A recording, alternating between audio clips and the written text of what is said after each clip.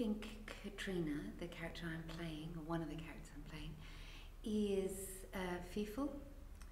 She's unfulfilled, and because she's dying, she's desperate to make every moment count.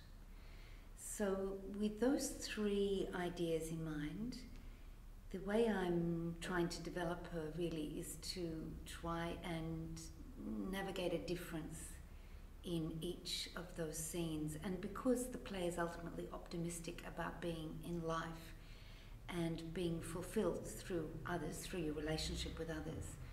So if those three words are my starting point, I'm looking to see how they evolve through the journey of the play. I enjoy the physicality of performing, so I really like what the body does to the words on the page. So I suppose I look for the relationship between the words and the body in space, so that knowing a character, understanding a character or a character's role in the play really evolves through rehearsal and then evolves again through performance. So the building blocks are done at home, the execution is done on the floor and through performance. So the brain is, I think, always working.